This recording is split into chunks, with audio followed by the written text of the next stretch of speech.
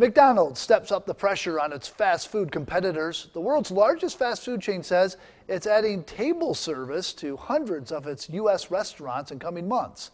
Customers would order and pay for their meals at a touchscreen kiosk, then sit at a table and wait for a waiter to bring the food to their table. McDonald's has already had success with the new table service in Australia, Germany, and France. The fast food giant hopes the service appeals to parents trying to juggle kids and food while inside McDonald's restaurant.